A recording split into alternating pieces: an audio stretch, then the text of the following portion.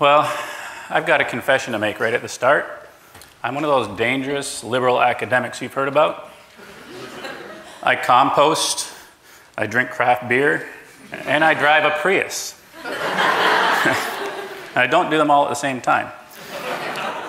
So that's why I was a little disturbed when several years ago I became the darling of the climate deniers.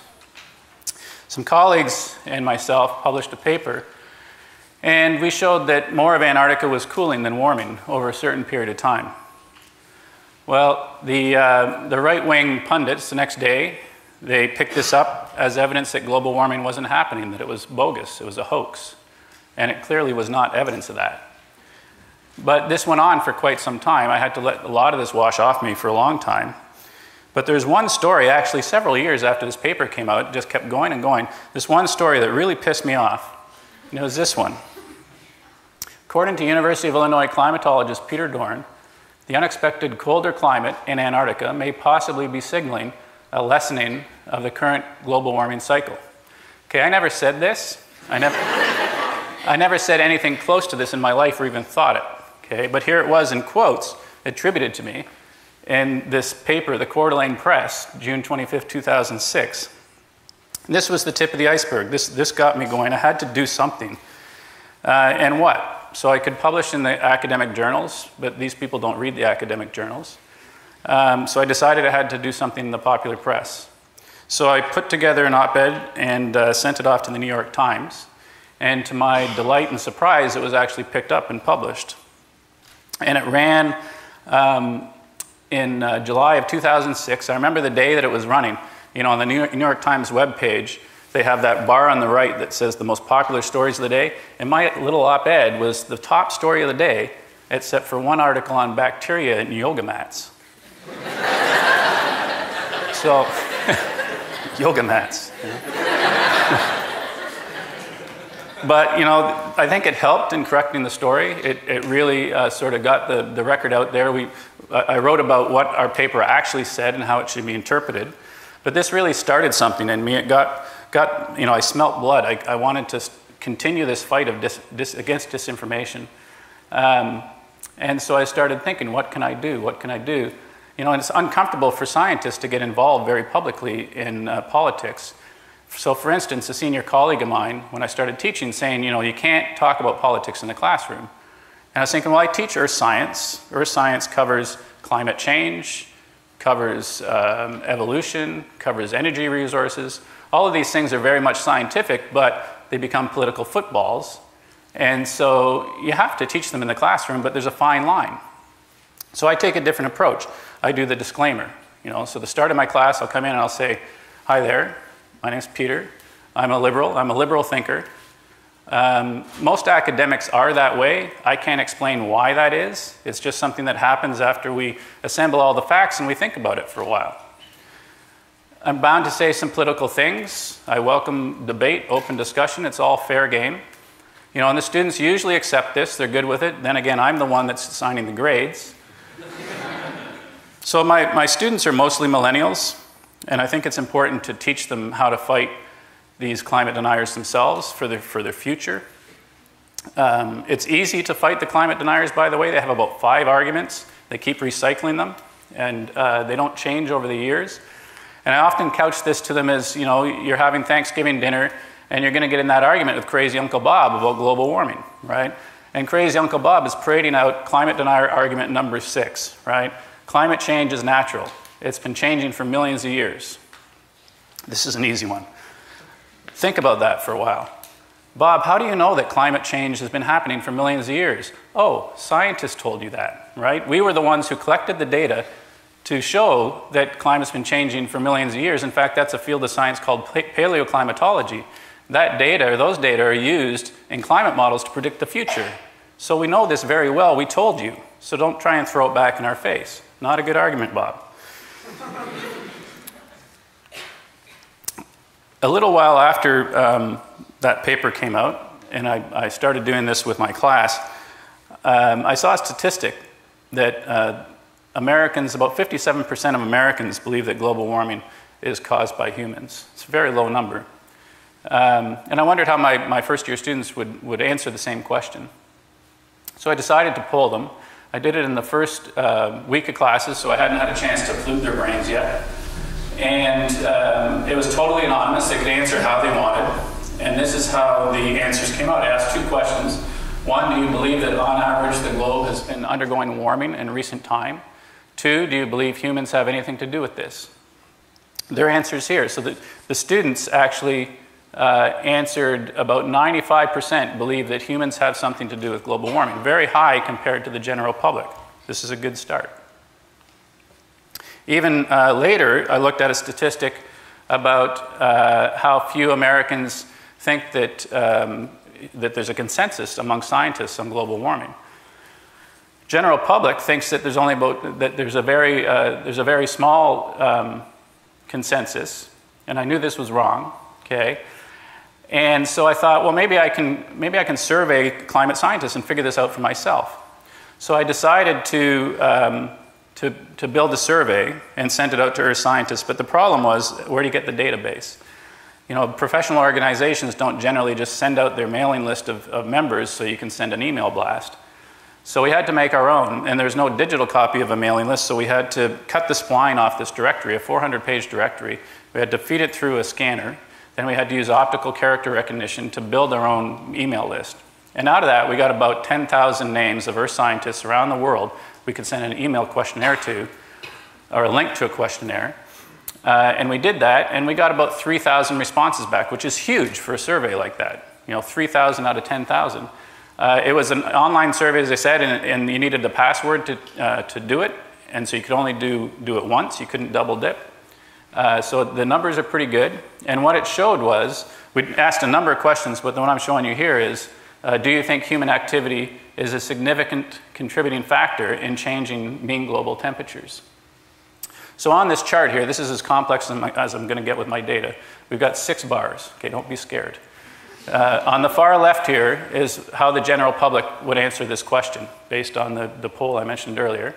And then you have 2 here that I'm going to point out. Basically, we go from less experience to more experience with, or credibility of the scientists to answer this question. So on the far left are Earth scientists. They're self-identifying themselves not as climatologists, they're non-climatologists, and they don't publish, they're not active researchers. Then on the far right is our most expert group. They're climatologists who are active publishers on climate change. And everything in between here is some gradation between there. Basically what the results showed was the more that you understand about climate change, the more expert you are in the field of climate change, the more likely you're to answer positively to question 2, that humans are causing that impact. Okay, so there's a clear consensus, at least according to our results. Our results were picked apart. I think there are some people out there that just did not like the answer. But there's been 2 other studies since ours came out that agreed very closely to what our data showed. One was by a group at Stanford. They looked at about 1,400 climate researchers and their publications, citation data, and inclusion and policy statements. And they showed that 97 to 98% of the climate researchers most actively publishing in the field support the tenets of anthropogenic climate change outlined by the IPCC. Okay, 97, 98%. We were 98%, so they're pretty close, about the same conclusion. And then just last year, Cook et al., they looked at about 12,000 climate abstracts over a 20-year period, matching the search topics global climate change or global warming. And they showed that among abstracts expressing a position on anthropogenic global warming, 97.1% endorsed the consensus position that humans are causing global warming. All right, so 97%. We're all around 97, 98% scientists agreeing that there is a human impact of global warming. So I would say enough. Clearly, there's a strong consensus among scientists that warming's happening. I knew that already. We all knew that. You know, we're in the business. We talk to each other. I know that there's a strong consensus, and the studies have shown this to be true. The interesting question, though, is what's that small percentage all about? There are a few detractors. And these are people, they have PhDs, they're geologists or they're scientists, they have degrees where they can offer opinion on this. The answer to this is there's always, in a paradigm shift, there's always going to be detractors. So one of the best examples is plate tectonics. You know, the theory that there's subduction, there's mountain building in the mid-ocean ridge, there's continents moving around. Well, that wasn't introduced too long ago, but there was a group of very well-known geologists that doubted that for a long time. And it actually took them to go to their grave before there was 100% acceptance of plate tectonics theory. Now everyone believes it, but the last detractor only died about 10 years ago. Okay, but now there's 100% buy-in. So maybe with climate change, it's the same thing. We need a generational shift in order to get 100% buy-in.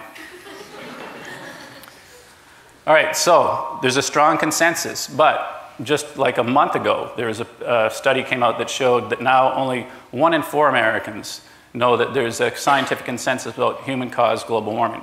So what are we doing wrong? Why is there this big difference between what the scientists know, what the experts know, and what the public thinks? I say there's 2 things. First is the popular press. You know, the popular press always wants to offer balance in the story. They're going to talk to a scientist about global warming. They're going to talk to some detractor about the other side, whatever that is, right? But we know that there is no balance, okay? There's clearly not a balance. The second one is these small dissenting voices are amplified by loud voices in the right-wing media. So you know who they are, right?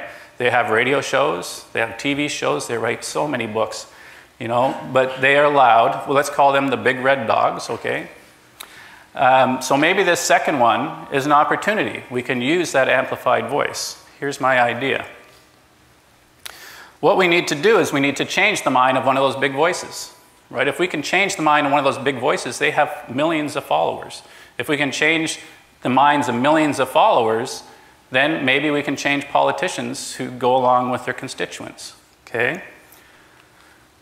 So, how do we do that? Former astronaut Frank White coined this term, the overview effect. And the overview effect is an effect you get when you leave Earth and you go out into space and you look back at Earth and you see it in perspective, this small marble against the vastness of space. And one of the things, and those astronauts will come back changed people. It actually changes their perception of Earth. They become more environmental, most of them. The other thing they notice, and they comment often, is how thin the atmosphere is and how fragile it is. All of life is living in that little thin envelope around this big planet. It's very delicate, very fragile. Compare that to Earth, looking up, standing on the ground, looking up into the sky, and you see the vastness of the blue sky. You can't see the end of it, right? And how can you possibly change this, right? It's huge. How could you possibly change it? Looking from space, though, again, a very different perspective. Okay, you're looking back, you see this tiny, thin atmosphere. Seems like it's very possible that we could impact that atmosphere. So, maybe some of you are seeing where I'm going. How do we change the minds of those big voices? I think it's obvious. We send them to space. Okay, and I'm talking about bringing them back too, right? But if we can send 1 or all 3 of these people to space, maybe they'll get that overview effect and it will change their mind, okay? If we change their mind, they talk about it to their listeners or their readers or whatever, we can change possibly millions of minds and we can impact politicians who might enact action, okay? So we're going to send them to space. How do we do that? Well, no, we're going to bring them back. This is our guy, okay? Sir Richard Branson.